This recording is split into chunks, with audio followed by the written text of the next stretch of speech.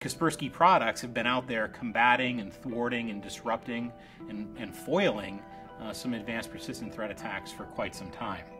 But because of the specificity of the targets and the complexity of the attacks, there is no single impervious defense, and there may never be. So at Kaspersky, we are taking our unique threat intelligence and looking at how the advanced persistent threat is evolving and what we can potentially do to thwart advanced persistent threat attacks over time. We've got some new technology that's being developed and that will be announced over the next several months specific to that area.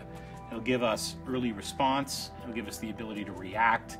It comes with services to deal with forensics and in fact the ability to counterattack and reverse the damage potentially of advanced persistent attacks. There are some other vertical markets that provide some dilemmas. For example, critical infrastructure. It used to be that critical infrastructure operators could just keep their stuff separate from the rest of the world, not connect it to a network, and it would be safe.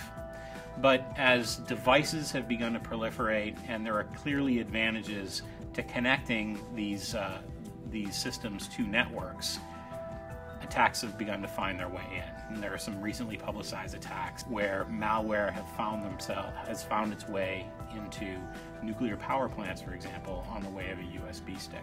The reality of critical infrastructure is that it needs a different approach than traditional anti-malware in a traditional business setting, both in the terms of how you secure the operating system that these control systems are run on, as well as how you apply advanced security techniques and technology to critical infrastructure. Another area that we're focused on is the financial services industry.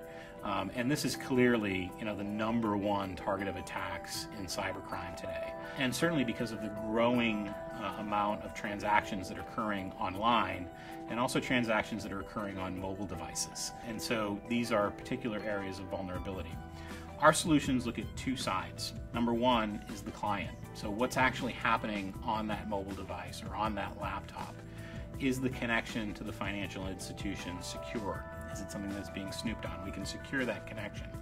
We can also look at user behavior from the financial institution's data center and look at anomalies in user behavior. Is there something going on there that is unusual that needs special attention and therefore can give the financial institution an opportunity to take action, perhaps in advance of an attack? And then there are services that go along with this as well.